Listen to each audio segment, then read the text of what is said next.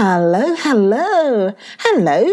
This is Stories for Kids with Morel podcast, bringing you stories to educate and entertain you. Zippity-doo-dah, zippity-day. Today's story is a mushy story. I wonder, do you like mushrooms? I'm a mushroom. Should I explain before reading the story? First, let me ring the story bell. Bam, and again. Okay, and let me say hello to Birdie. Hello, Birdie. Ha-ba-ba. Now I will explain why I am a mushroom. And, by the way, to prepare your minds, it's all true. It's true because, well, I am Morel, M-O-R-E-L, and Morel, M-O-R-E-L, is the name of a mushroom. And it is a very tasty mushroom. My gosh, having said that, I don't think I've ever had my own mushroom. It's very expensive, by the way. Mushrooms are edible sporophores. I'm going to spell that S-P-O-R-O-P-H-O-R-E-S. And I pronounce it sporophores. But we need to be very careful when picking mushrooms in the wild, because some sporophores are inedible. They are poisonous toadstools and maybe hallucinogenic. Spell that one for you. Hallucinogenic.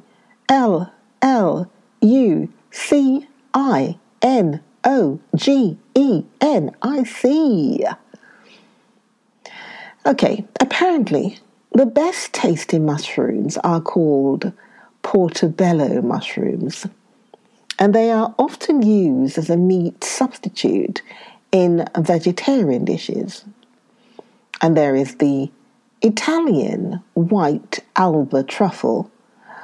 It's the world's most expensive mushroom, the Italian white Alba truffle.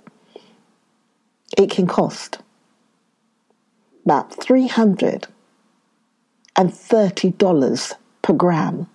$330 per gram. And I did say that the morel mushroom is also expensive. The morel mushroom is expensive. That can cost you $254 per kilogram. 254.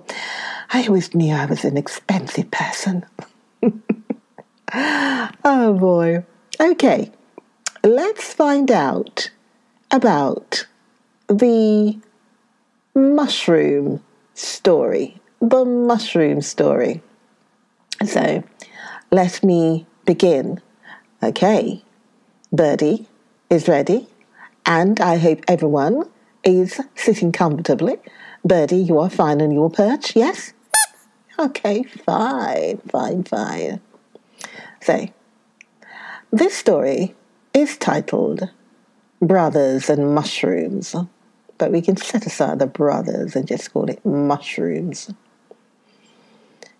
Mama was very fond of mushrooms. I don't mean to say that she was a greedy person or fond of eating, but if she had a weakness, it was for mushrooms. When she was a little girl, she had lived in a country place where they grew in abundance, and she had often told the children how delightful it was to go mushroom gathering, how pretty the creamy white heads looked, sometimes almost hidden in the grass, like eggs in a mossy nest, and what fun and eagerness used to be heard when some specially fine one was suddenly caught sight of. But Mama's own children, Lancey and Dick. Mama, by the way, was not very rich in children. She had only those two little sturdy boys. Lancey was 9 and Dick was 7. Had never had the good fortune to live in a mushroom country. All they knew of mushroom was when they sometimes happened to catch sight of them in the kitchen, when cook had bought a little basket of them, paying very dear for it, no doubt, because Missy was so partial to them. And there was great rejoicing, as you can fancy, when one autumn Mama told her little boys that they were going down into the country to spend September with an old aunt who lived not far from where Mama herself had lived when she was a little girl. And is there those funny things, mush, I forget the name there, asked Dick. Mushrooms, said Mama. Oh, yes. In September, there will be plenty, no doubt, she replied. And your birthday's in September, said Lancey. Oh, Mama. Oh, Dick, he went on, giving a great spring in his delight. Just think, we can gather mushrooms, for it nice, wild mushrooms that taste ever so much better than the ones you buy in the shops, don't they, Mama darling? Then forced mushrooms, you mean, Lancey, she replied. Yes, forced mushrooms. That means mushrooms grown in hot houses or hot beds. For she saw on the boys' lips their question, what are forced mushrooms, please? Never have the same flavour, I'm sure. Besides, one hasn't the fun of hunting for them and gathering them oneself. I'm sure you will enjoy that part of it. I'm sure we shall. I'm sure we shall like Fenimore much better than the seaside, said both boys, even though we have liked it very much, added tender-hearted Dick. You see, he was so afraid of Mama being at all hurt. If she fancied he meant that they had not enjoyed the seaside after all the trouble and expense she and Papa had been at to take them there. For, as he told Lancey afterwards, he was sure he had seen Papa pay 3 gold pounds for their railway tickets at the station the day they came. I hope you will enjoy it very much, said Mama kindly. And I'm sure you will, and so shall I. It will be so nice to show my little boys some of the places I loved when I was as little as they are. And to teach us how to find mushrooms, said Dick, quite satisfied he had got the hard word right this time. Fernimore turned out to be very nice, quite as nice as the boys' pleasantest fancies had pictured it. The old-fashioned house was the funniest and prettiest in the world. So was the garden. And the uncle and aunt were the kindest and nicest of old uncles and aunts. There was only one disappointment, and that was the mushrooms.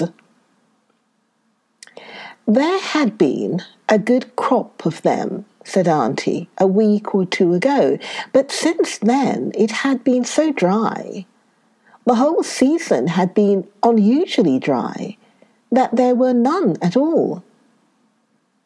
possibly in another 10 days or so, if it rained, there might be another crop.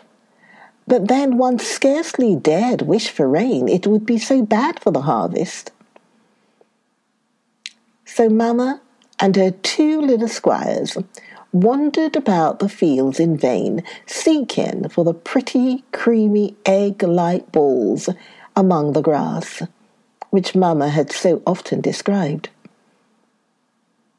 "It can't be helped," she said. "It's better than if it had done nothing but rain. That would have spoilt our visit, even if we had had basketfuls of mushrooms." But Lancey and Dick didn't seem quite sure that they agreed with her. They had got the idea of mushrooms so in their heads that I don't think they would have grumbled even if it had rained. "If only there are some before Mamma's birthday, it won't matter so much," said hopeful little Dick. Mamma's birthday was the 13th of September, and that year it fell on a Monday. All Friday and Saturday it had rained, really poured, and everyone was surprised that Lancey and Dick did not grumble at it. By Sunday morning it cleared, and Lancey, who was dressed first, ran out into the garden for a stroll before breakfast. Here he met a friend of his, an under gardener, who had come to do some little piece of work about the hothouses, which could not be neglected even on Sunday. "Fine morning, Master Lancey," said the lad. "My, how did it pour yesterday?" "Griffith," said Lancey, "will the rain have brought up any mushrooms, do you think?" "Oh, bless you, yes. See here, Master Lancey, just you go down the lane to the left of the lodge till you come to a cottage. Then creep through the gate opposite. It's awkward to open, but you'll easily get through. And see if you don't find mushrooms. There'll be lots by tomorrow, if we've some sun today." "It's tomorrow. I want to get them at tomorrow morning early," said Lancey. "Thank you, Griffith." After breakfast, Dick, in turn, went out for a little fresh air. He strolled towards the stable, as he was very fond of one of the dogs there. On his way he came across a groom called Nichols. "Good morning, Nichols," said Dick. "Should you think, Nichols, there'd be any mushrooms by tomorrow morning?" "Sure to be, Master Dick. If you're up early, I'll show you the best field in the place for them. Come out to the stable yard as soon as you're dressed, and I'll show you the way." "Thank you, Nichols," said Dick. "Yes, I'll come. Don't tell anybody else, Nichols." No, sir. We'll keep it a secret." Lancey and Dick went to church together, and were together, as usual, all day. But strange to tell, not one word was said by either boy to the other about their plans for the next morning. Some mischievous sprite had put it into their heads for almost the first time in their lives to have a secret, and not a kind secret either, each from the other. "I'm the eldest," thought Lancey. "I think it's only fair I should get the mushrooms for Mamma's birthday." "Lancey's bigger and stronger than I am," thought Dick. "If he went with me, he'd gather ever so many more, and Mamma wouldn't think it was me at all that had got them." Monday morning came. The boys slept in separate rooms at Auntie's. Each had a tiny dressing room with a sofa bed, so it was easy to get up and dress without brother knowing.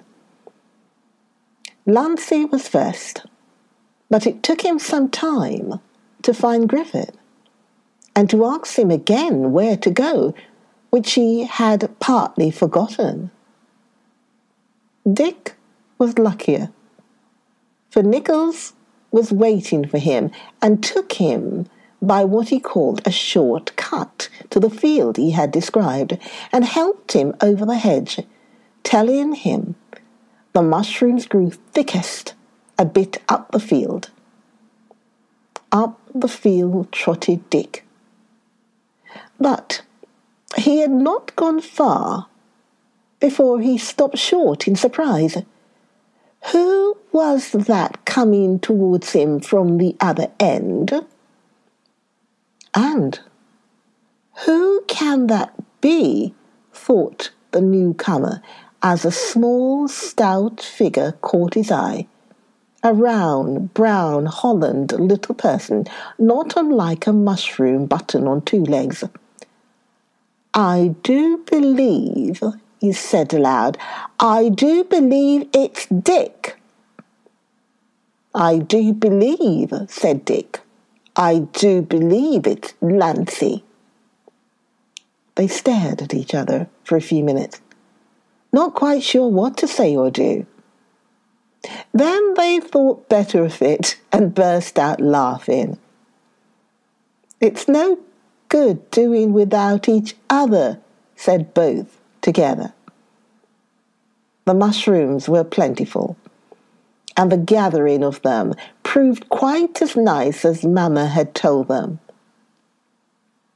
And it was two very happy little boys who carried up a splendid plateful with many happy returns to her door that morning. But when Mama had kissed and thanked them, each looked at each other. "Mama," said both together, "we weren't going to have been quite good about them." And then they told the whole story. But it was all right at the end, they said. "And, oh, Mama, how do you like the mushrooms cooked? Fried or with sauce? Auntie told us to ask." "I don't mind," said Mama. "They are sure to taste good anyway, now that they are flavoured with Lance's and Dick's brotherly love." Oh, that's the end of the story. Brothers working together. Yes, to give Mama a very happy birthday, rather than brothers working separately. It's great to collaborate and work together. I hope you enjoy the story. And now you can look at me in a different way. Morel the mushroom. Oh, by the way, Morel the very expensive mushroom. Yes, that's better. I will be back. You can see what you can find about mushrooms. And how do you like your mushrooms? Let me know. And perhaps, have you ever had a very expensive mushroom? I will be back with another story soon. Take care for now. And please subscribe to the podcast, Stories for Kids with Morel Podcast. That's the name of the podcast. Please subscribe and please share with others. I'll see you soon. Okay. Birdie says bye-bye. Bye-bye, Birdie. Okay. Bye for now. Bye.